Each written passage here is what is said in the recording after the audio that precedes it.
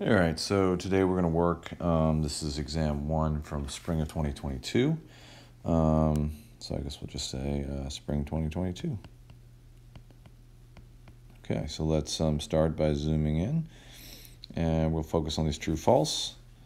The force of pressure acts at the centroid of the gate. No, the force of pressure acts at the center of pressure.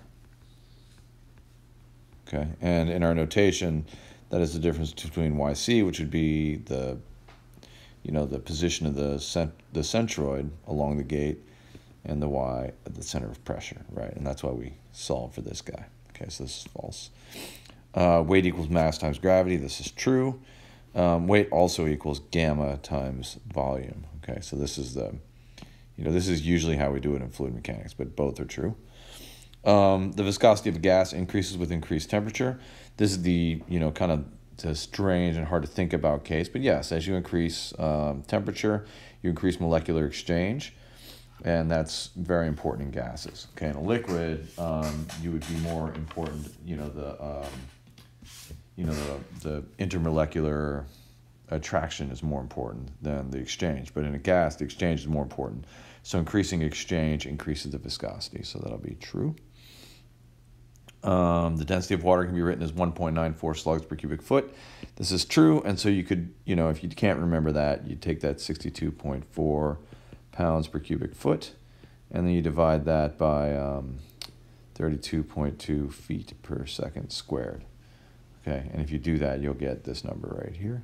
It's a 3 sig figs. Manometers are not used to measure surface tension. They are used to measure pressure.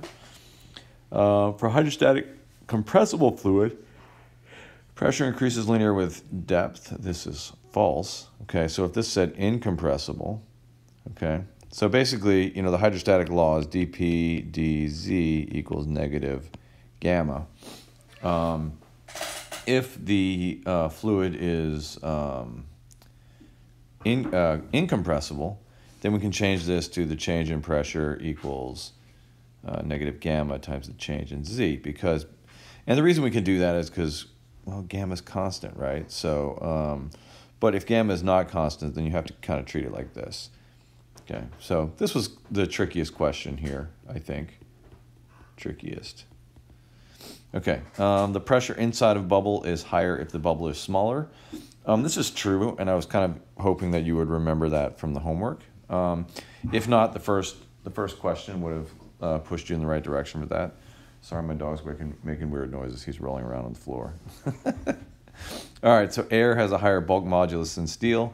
So generally, well, not generally, specifically, the higher your bulk modulus, the harder you are to compress. So this is going to be false. Okay, the specific gravity, or the specific weight, the specific gravity of a fluid equals the density of the fluid over the density of water over the density of fluid. And this is actually flipped. Okay, so this is false. Okay, so checking my key, it looks like I did it correctly. All right, a bubble made of soapy water, so here's our bubble, has two spherical surfaces, so you got inside and outside. Okay, with a very thin layer of liquid in between, so this is thin. Like a balloon, the pressure inside the bubble, pressure inside, is greater than the pressure on the outside. This difference in pressure depends on the surface tension of the liquid. Oh, look at that. So there's surface tension right in here. And the radius of the bubble. Okay, so the radius is going to matter. For the sake of simplicity, let's assume there's no pressure on the outside. Oh, okay, you're going away. If the surface tension is soapy water, so sigma equals 0.025 newtons per meter, determine the interior pressure of a bubble with a radius of 1 centimeter. Okay, 0.01. All right, so sorry, I had to go take my dog out. He was being noisy. All right, so anyway, so what do we want to know? So we determine the interior pressure of the bubble. Okay, so now for reasons that don't really make sense to me, you all fought very hard to not draw a free body diagram. It's clear this bubble is not doing anything. It's not accelerating. So you draw a free body diagram. But you need a free body diagram where the Pn, because we want the interior pressure, was a part of it. So we're going to cut this bubble right in half. Okay? So to the best of my ability, I'm going to draw this bubble like this. Okay, now it's got an inner layer and an outer layer, right? Okay, and now here's the bubble itself. It almost looks like a coconut or something. Okay, so now I want to think about the forces on the thing that I cut, right? And so I'll draw these forces, I don't know, I guess I'll draw the surface tension in blue. So the surface tension is going like this, and we've got a surface tension on this outer ring. And, okay, and maybe I'll draw the one on the inner ring in green or something, I don't know. Right, so we've got one on the outer ring. There's also surface tension on the inner ring, right? So here we go. Let's draw all of those. Okay. You know, this is taking a little while, but, you know, whatever. Ain't no thing. Okay. So we got all that surface tension, and then we've got a pressure pushing on this face, you know, the air pressure pushing here, right? Okay, and that's distributed over this face. Hello, my pup. I know. I just took you outside, and you didn't want to play. You just wanted to growl and stuff. All right, so so basically these forces, well, you know, they should balance each other out. So in the x direction, sum of these forces equals 0. Okay, so we've got this surface tension acting on this outer circle here. Okay, so that's going to be F sigma, what, on the outer, I guess. And then we've got an F sigma on the inner circle. All right, so that's plus F sigma inner, right? And then we'll subtract the force of pressure. Oh, that's not what I wanted. You know, the force of pressure on, like, the inside, I guess we would call it. I don't know, inside. Right, and those all add up to 0, right? So if we expand those, okay, so if we expand this thing, well, that's going to be sigma times L. And this one is also going to be sigma times L. And this one's going to be minus PA. And that equals 0, right? So then the trick here, you know, the sigma times the L, you know, these two right here basically are essentially the same. I mean, they're not exactly the same because, you know, the diameter, you know, the lengths of contact, you know, this length right here and this length right here are a little bit different. But the fact that this is thin basically says we can just kind of estimate them as being the same. So this becomes 2 sigma times L. So if we, you know, shrink that back down, but the length in this case is 2 pi r because it's the diameter, I mean, it is the circumference of that circle, is the length over which this force is acting. And then minus the pressure, so this particular pressure is, I should have put Pn right here, Pn times that area, which is pi r squared, equals 0. Okay, so at this point, this just becomes a question of, you know, algebra, right? So let's see here. So let's, you know, this r goes away, this squared goes away, this pi goes away, that pi goes away. And so we're solving this for Pn. So Pn equals, let's see here, 4 sigma over r, I believe, right? So, yeah, I think on your homework question where we were dealing with a, you know, not a bubble, but a droplet, it was 2 sigma over r. Anyway, so at this point you would simply just plug in numbers. So Pn equals 4, the sigma is 0.025 newtons per meter, okay, divided by the radius, which was 0.01 meters. Okay, so if you did this, well, 4 times that, that's 0.1, 0.1 by 0.01, we would get Pn equals, I think, 1, Yeah, 1.00 newtons per meter squared or pascals. Okay. And let's see, how did I grade this thing? I wish I had another color that was ugly. Give me this nice ugly magenta. So what I was looking for is, 2 points if you got this idea here that this was a sum of forces problem. And then, let's see, so the pressure idea here, and 2 for getting the area right, plus 1 for knowing that there were 2 of those forces of surface tension, plus 1 for putting that there, and plus 2 for calculating the correct circumference. Okay, so all in all, this goes up to 10 points. Okay, and obviously I didn't say it up here, but these are 10 points for 1 point for each of those. So that's 20 points on this page. So when you look at your grade, you will see a number down here, and that number is the total of this number and this number. Okay, hopefully you got 20, but I guess we'll see. Okay, so let's go down here. Okay. All right, the pressure in a natural gas pipeline, this one right here, is measured by the manometer. Determine the pressure of the natural gas pipeline. So I'm just going to go ahead and call the pressure in there pressure 1. Some of you called that P sub N or P sub G. It's fine, whatever you wanted to call it.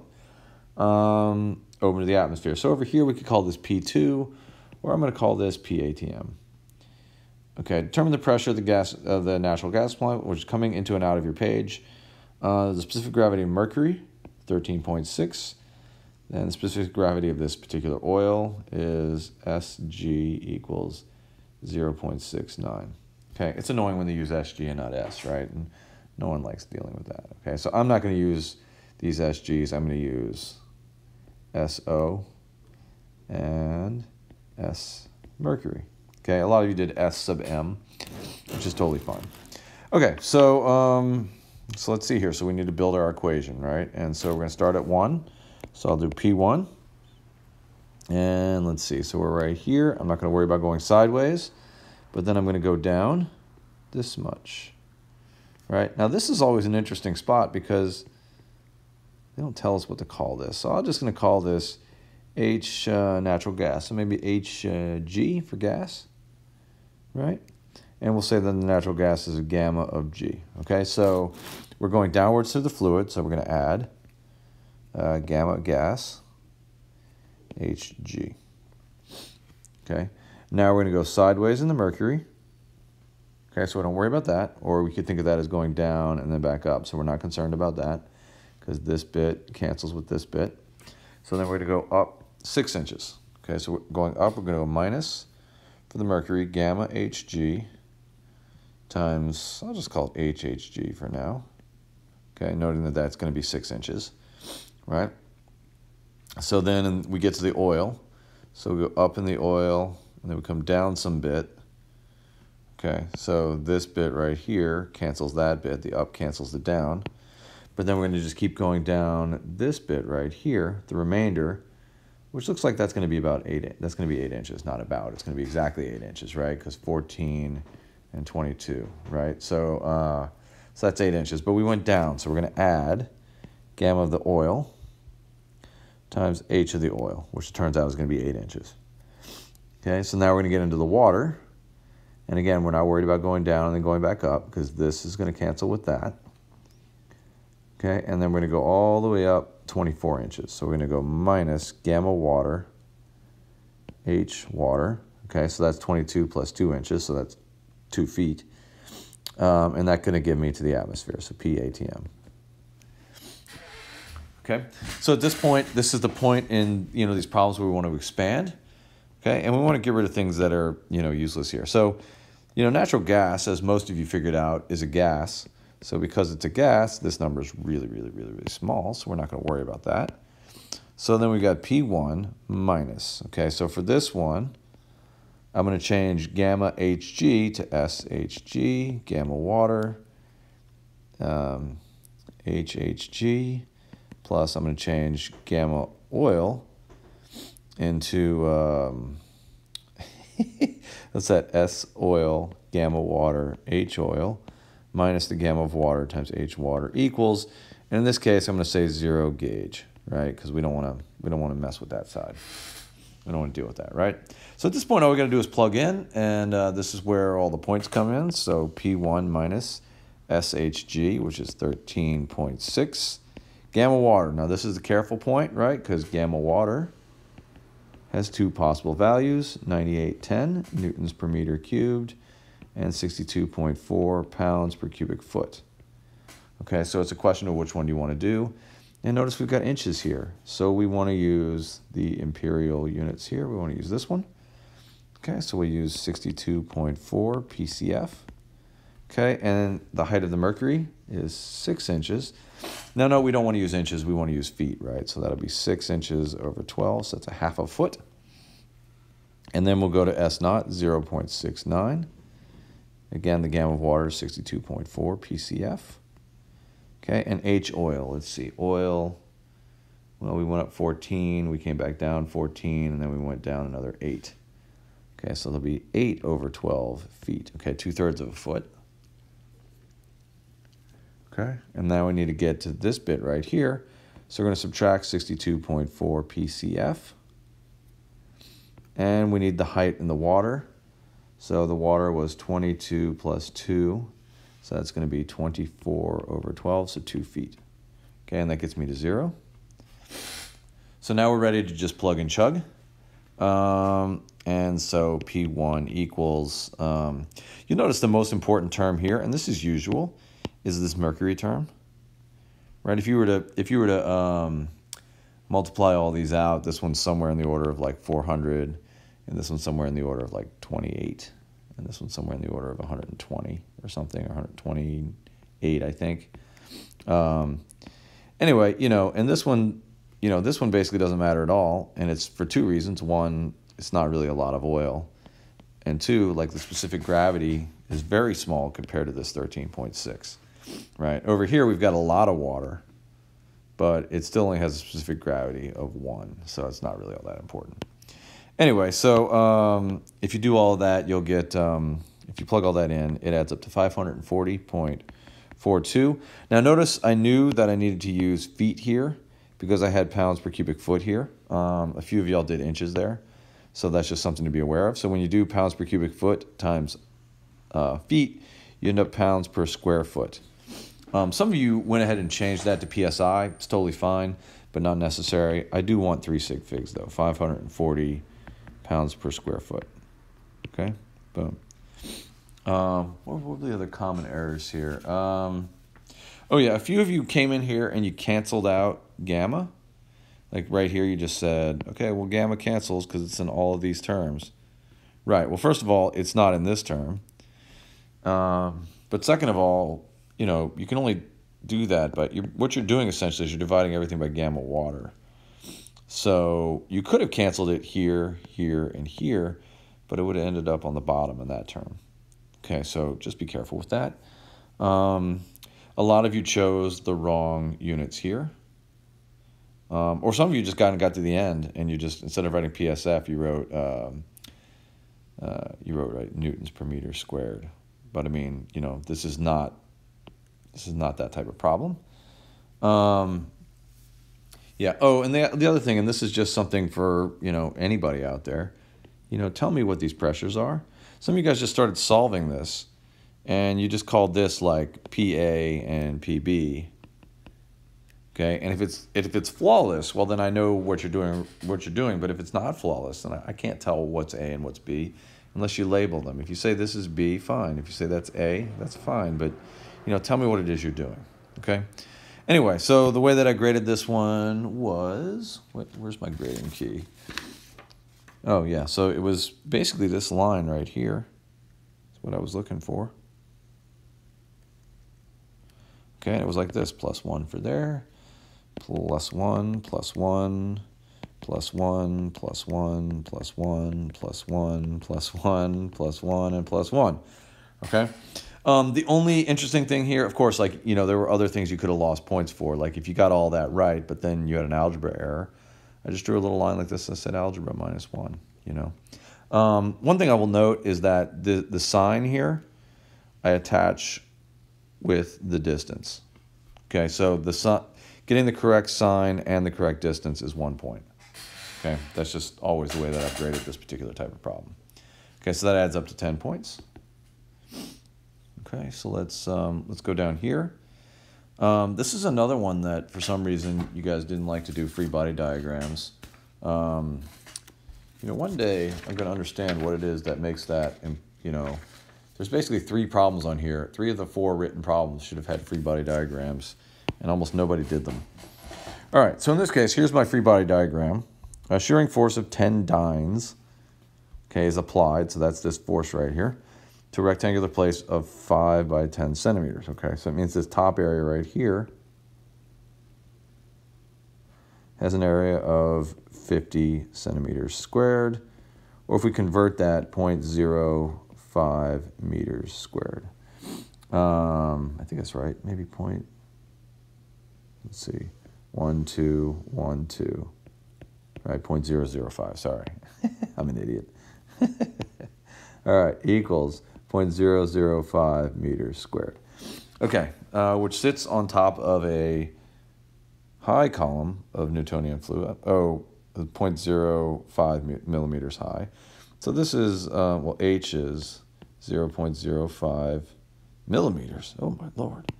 All right, let's see here, 0.5 times 10 to the negative third meters.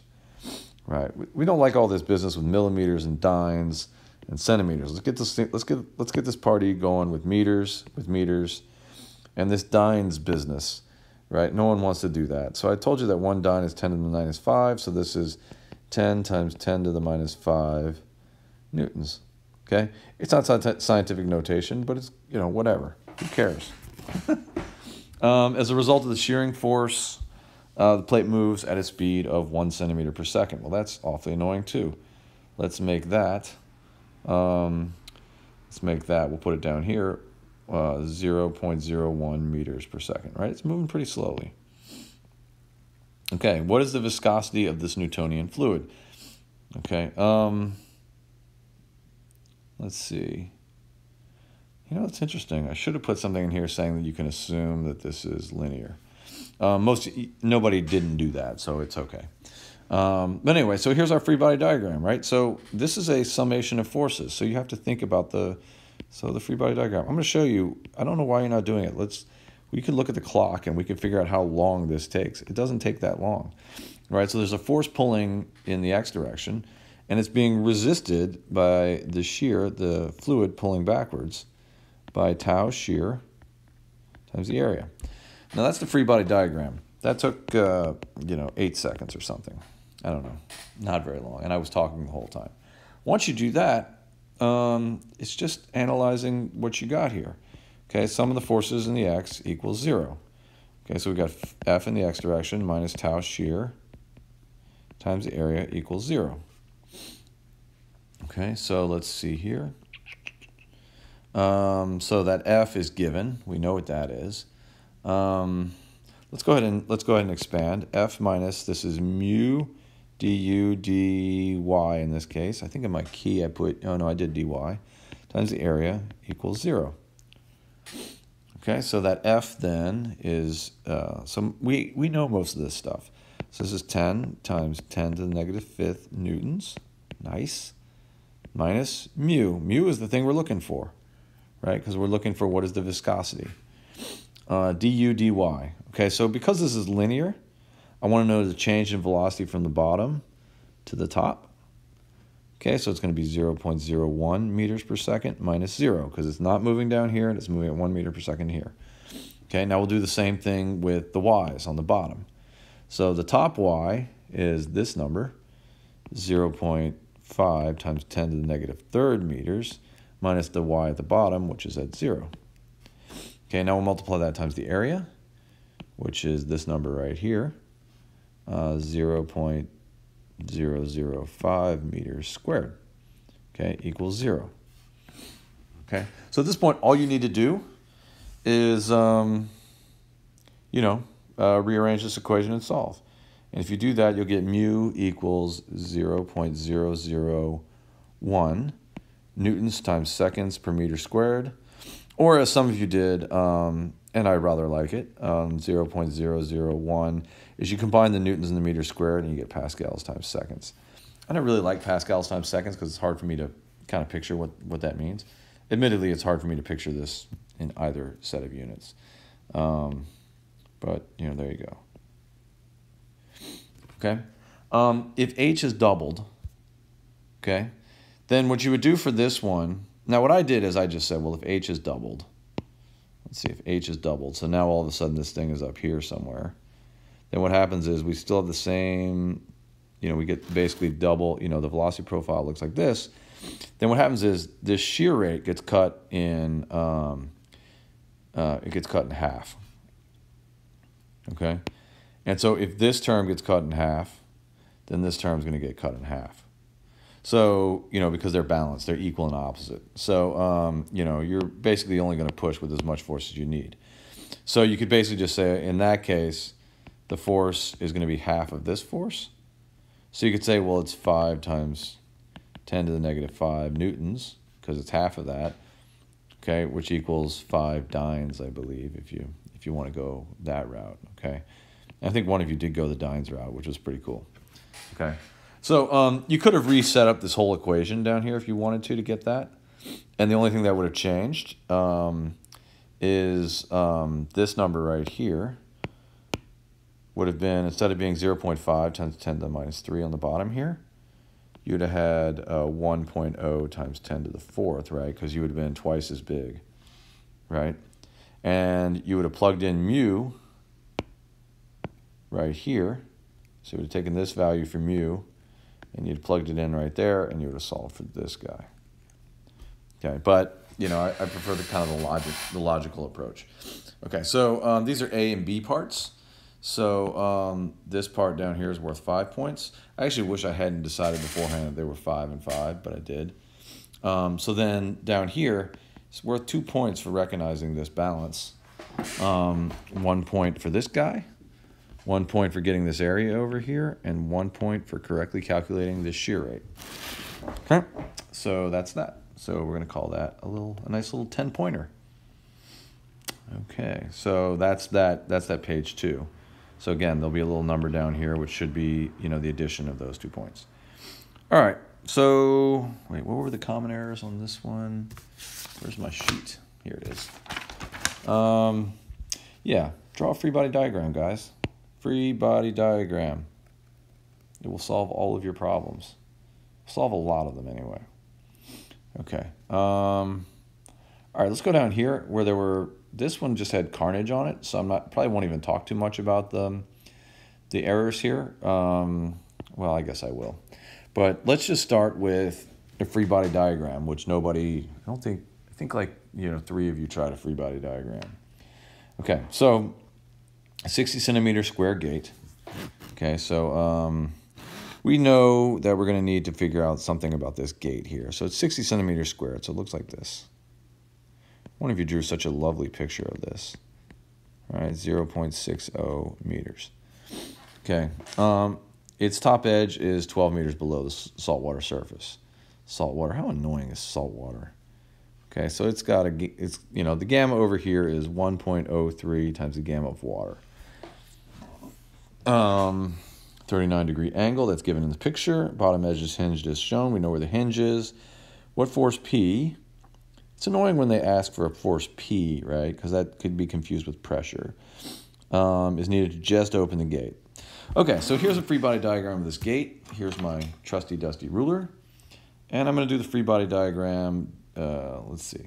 Well, we don't really need a whole lot of area for this, right? But we do need some.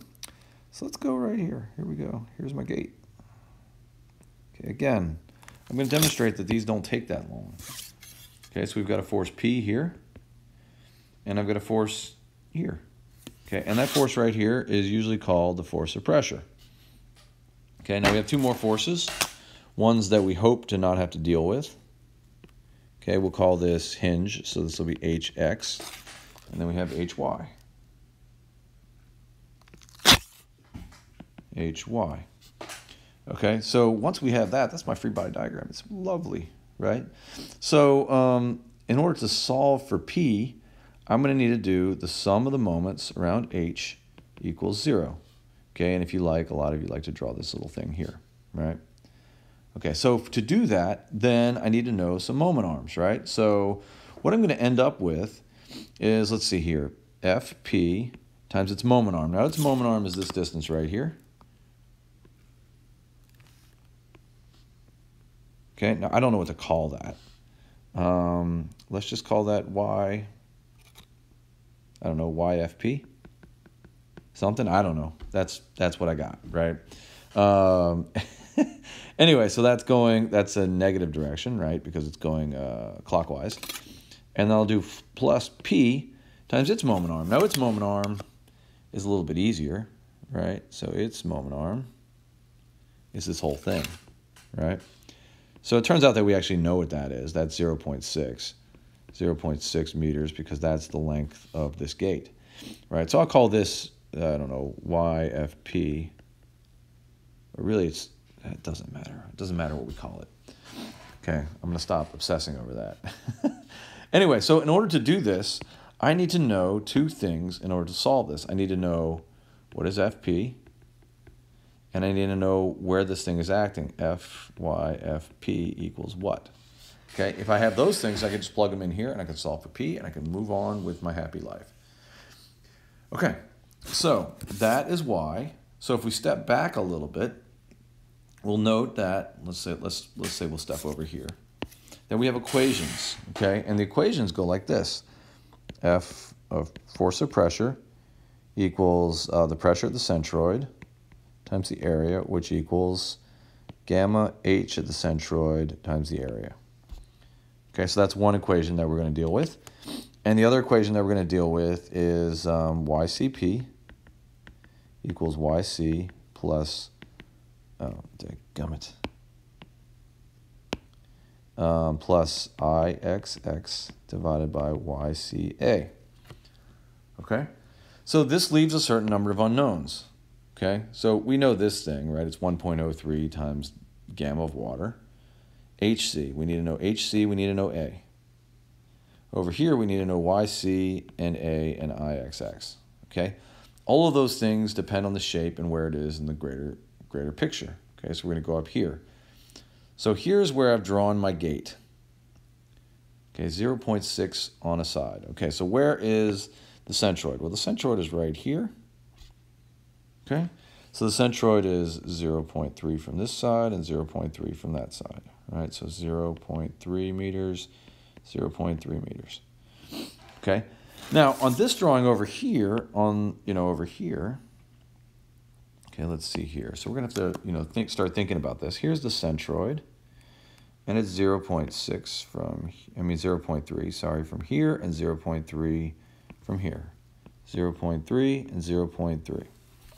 Okay, now I need one of two quantities, right? I need 4 quantities here. I need HC, YC, IXX, and the area. Okay, the area and the IXX, these can be done almost mindlessly, right? So this is a rectangle. So for a rectangle, the area is 0.6 meters times 0.6 meters, and we get 0.36 meters squared. For the IXX, it's 1/12 of the base of that rectangle times the height of that rectangle, cubed, right? So I have to look that up. I can't do that in my head. It's something like 108 or something. Where is it? Okay, yeah. 0.0108. That is a weird zero. I apologize. Okay, meters to the fourth.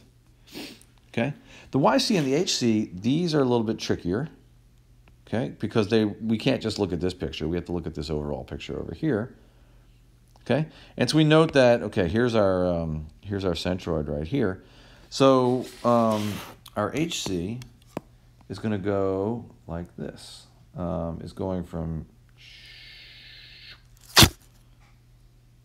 straight up. Okay, our YC Okay, our YC is going to go along the face until it hits where the surface of the water would be. So it goes like this. Right? Okay, and we note that, here's the surface of the water, okay, or where it would be, right? We know this angle is 39 degrees. Okay? So the nice thing here is that, this is HC. No, sorry, that's YC.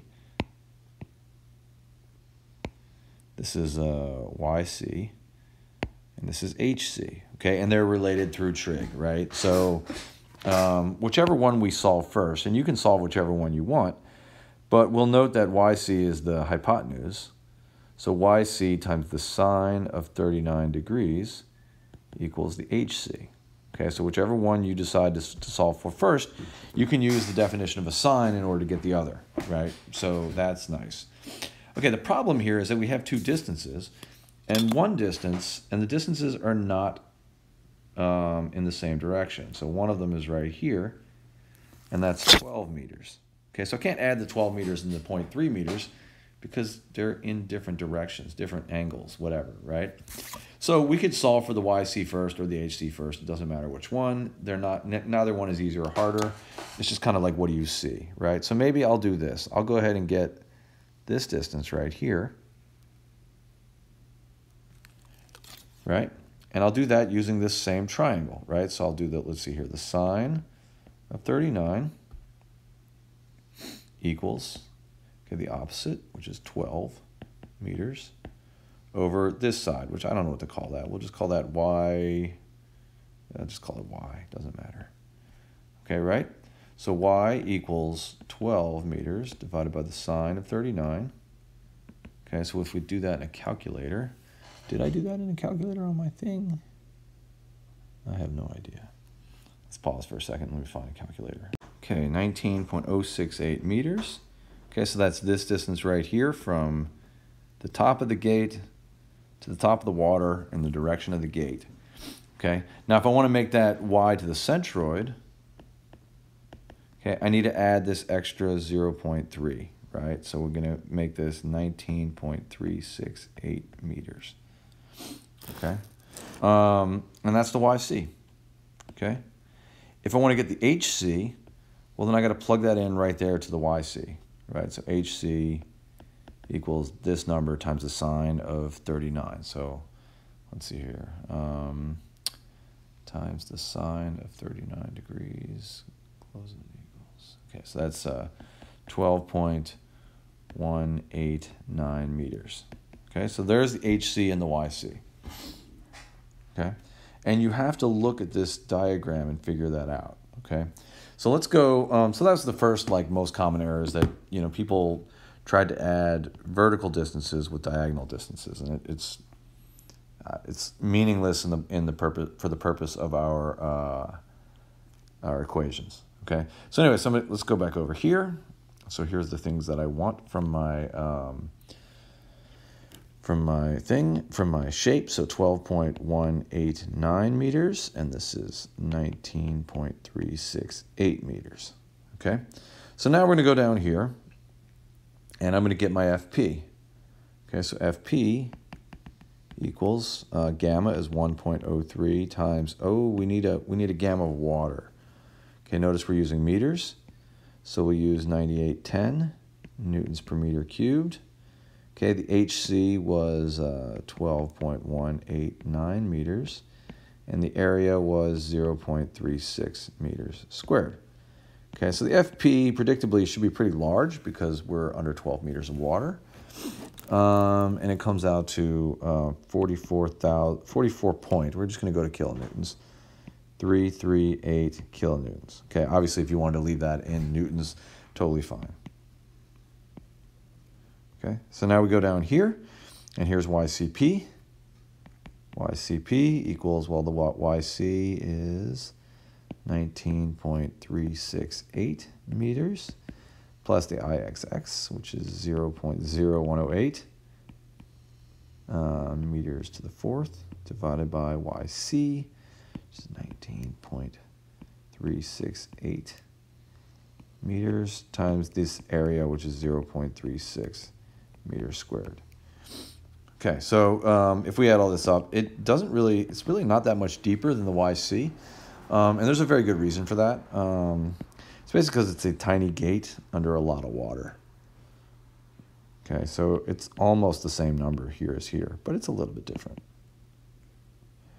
Okay, and the reason for that, yeah, again, this gate is so tiny that it, the difference between the top and the bottom doesn't really matter all that much. Okay, so anyway, so now we have these two things, right? So this FP is great because it can plug directly in over here to my equation. This, however, this YCP cannot. Okay, because I want you to remember here, and this is a bit tricky, I guess, that this YCP is, if we go up here, let's see if I can do this in, I don't know what color. Let's do it in green. Where's my ruler? Here we go. Dadgummit. Ruler stuck on the desk. Okay, good. All right, so the YCP is just like a little bit below the Y. So here's our YCP, but our YCP, or this is where the force is acting at a distance YCP from the surface of the water. So this is distance YCP, but that's not the distance I want. I want this distance right here, right? So what I need to know is I need to know this total distance in black, I guess we'll do, from here all the way up to here. I need to know what that total distance is, and then I need to subtract off this YCP, and that will give me this, what I think I would have called it YFP distance right here. Okay, so that total distance, well, let's see here. The YC is right here, okay, and that's to right here. And I've only got to go another 0.3 to go the full distance, right? Because that's, half of this thing right here, so another 0.3. So the total, so from, I guess, hinge to water, let's erase here. And we'll say Y hinge to water surface, okay, equals this number plus another 0.3, so it's 19.668 meters. Okay, the YCP, which we already solved for, was what is that? 19.370 meters.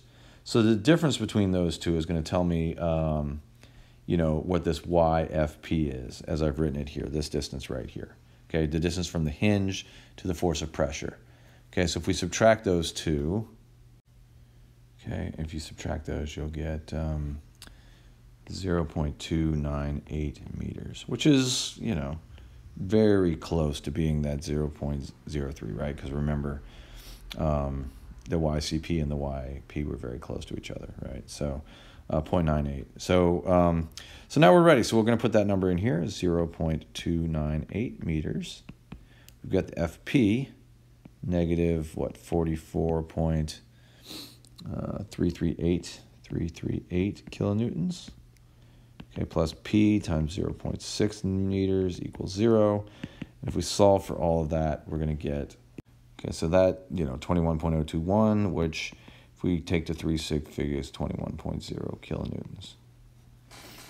Okay, oh, nope, sorry, 22.021, so 22.0 kilonewtons.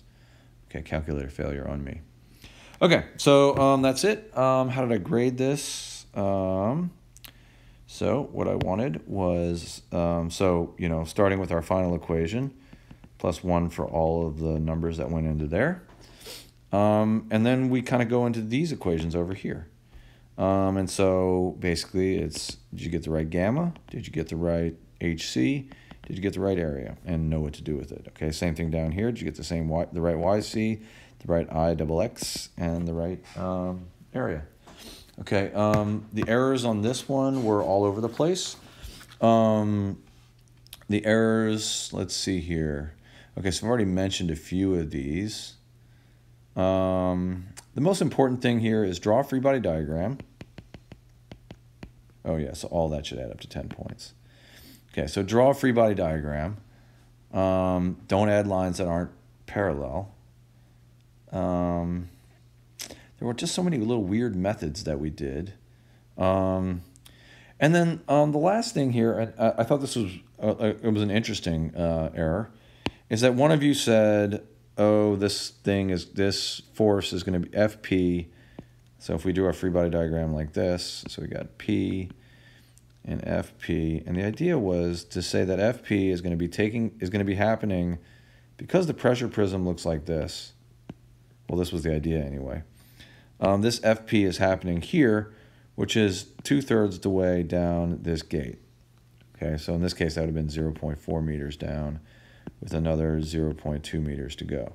Okay, that only works if your pressure prism is a triangle.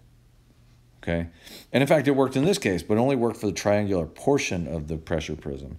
So really, the pressure prism, if we were to draw it, because we're so deep, it's actually like this, right? And I'm unexaggerating. It's actually much taller than this. Okay, and it's basically got, sorry, I'm running out of room here, right? So it's got all of these arrows coming down here, and it's got a triangular portion, which in fact, this portion, the resultant is in fact happening 2/3 the way down. And then it's got a, another portion, which is happening right at the centroid, okay, which is another FP. So we call this 2 and 1. And so you could have done it like that. It turns out that because this thing is so deep and the gate was so small, that this portion is relatively small compared to this portion. Okay. In fact, that's one of the reasons why the total force was acting, so not quite at the centroid, but just the tiniest bit deeper. It's because this portion almost doesn't matter at all in this problem. All right, so I guess it's been about 45 minutes, a little over 45 minutes. So I guess we're going to sign off. Just remember, take care of yourselves, and remember that you are more important than this test. And let me know if I can help you. Okay, this is Wayne signing off. All right, bye. Dadgummit.